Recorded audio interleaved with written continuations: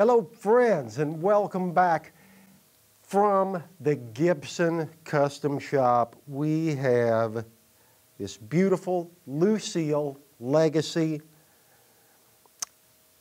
the guitar of the king. It's just so cool to hold this guitar. Y'all know about BB and his love affair with the ES series guitars, and I was excited to be able to demo this for you because on one of the greatest experiences in my lifetime, back in 1987, I got to spend 5 days with BB doing television commercials for the Tennessee Department of Tourism. I got to play Lucille. I got to spend so much time listening to BB, playing in between takes because I never saw him without the guitar in his hand. A lot of people don't know this. The original Lucille was an L30 archtop, a fairly cheap acoustic guitar. And every guitar that he has owned since then, I believe the next one he got was a 335. After that, he played a 345 for a very short period of time.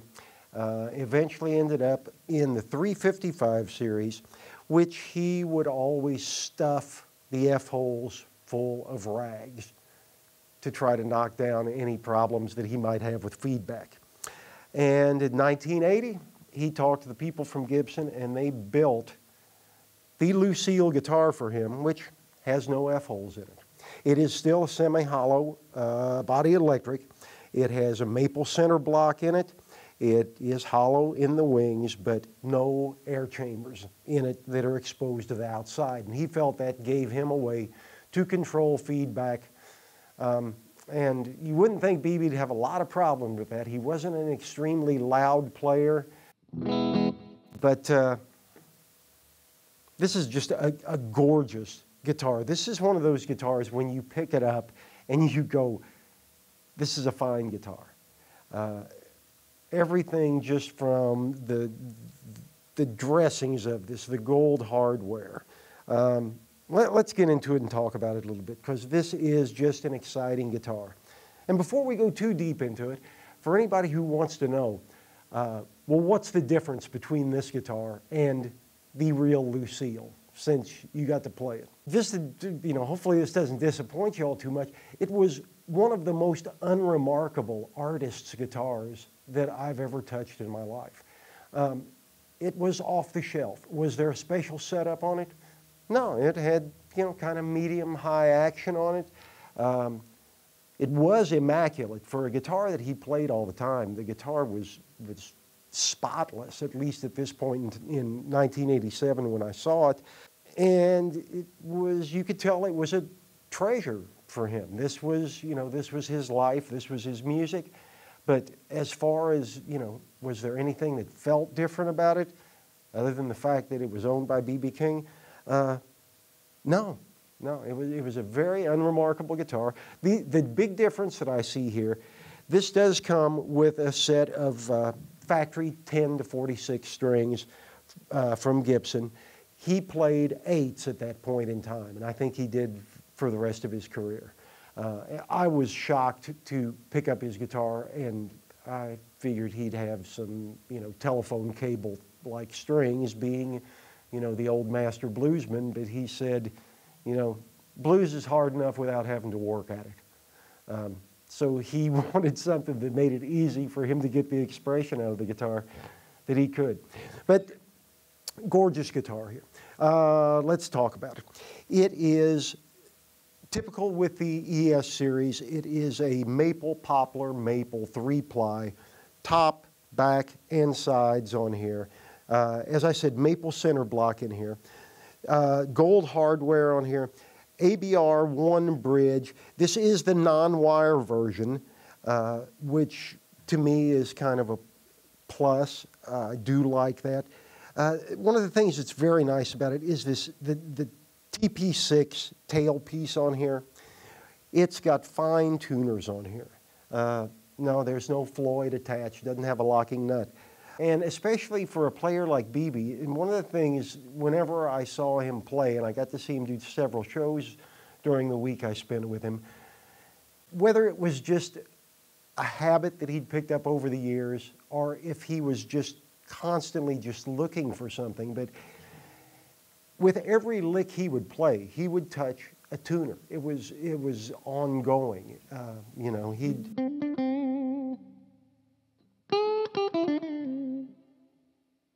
And whether he was really adjusting anything, if that was a part of his showman aspect he developed, or if it was just a habit of sorts that he picked up over the years.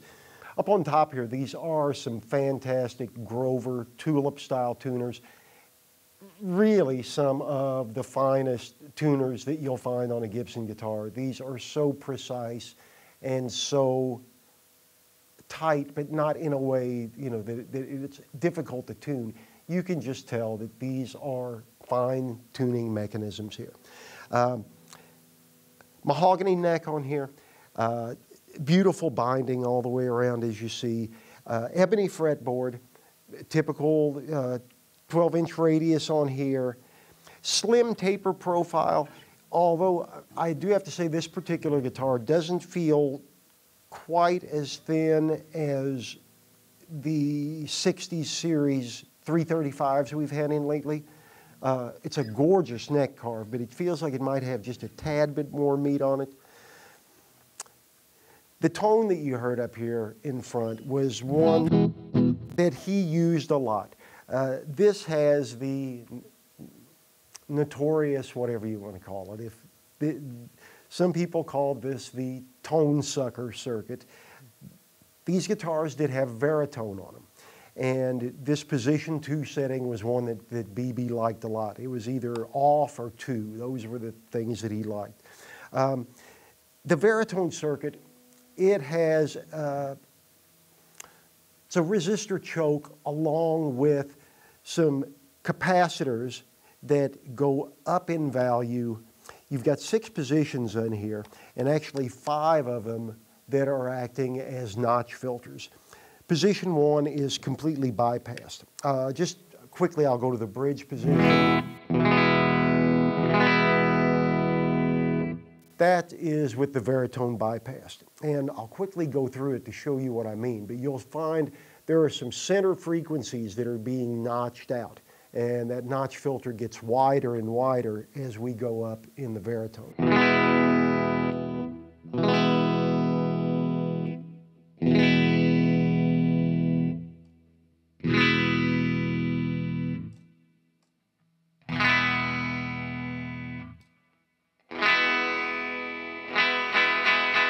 When you get to that last position, there's not a lot of frequencies left there.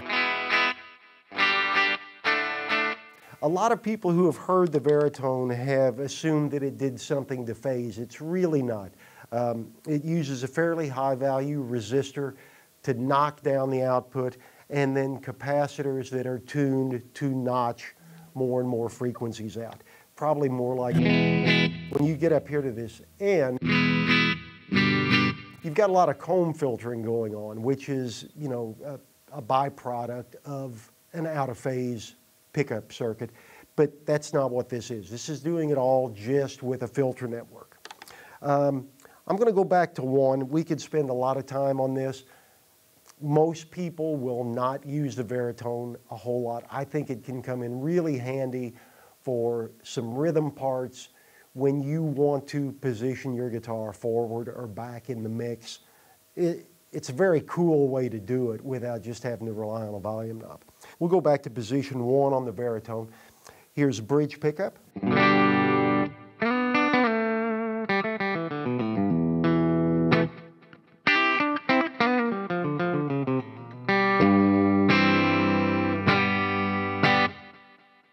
Middle position.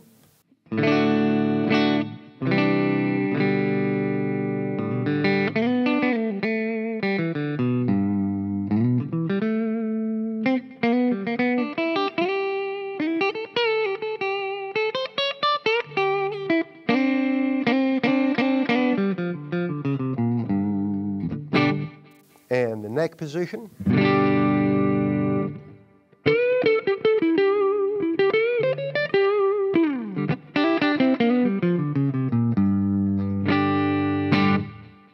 Just a gorgeous guitar overall. Beautiful finish on here. This is one of their transparent finishes. I'll give you some close-ups of this so you can see it. Just beautiful.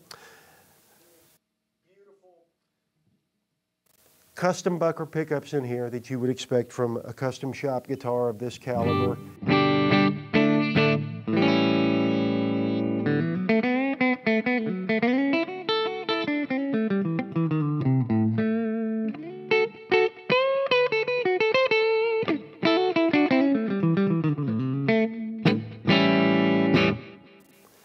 Absolutely gorgeous.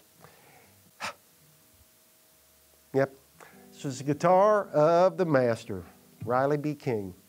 If you're interested in this beautiful guitar or any other guitar, amp, pedal, give the guys here at More Guitars a call or visit us at More Music in Evansville, Indiana. We would love to get to know you in person and show you around this beautiful store that is filled with guitars of this quality.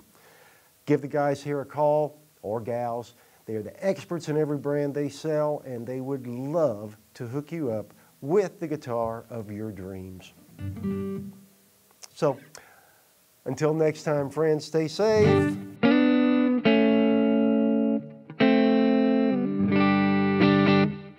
And I'll see you soon.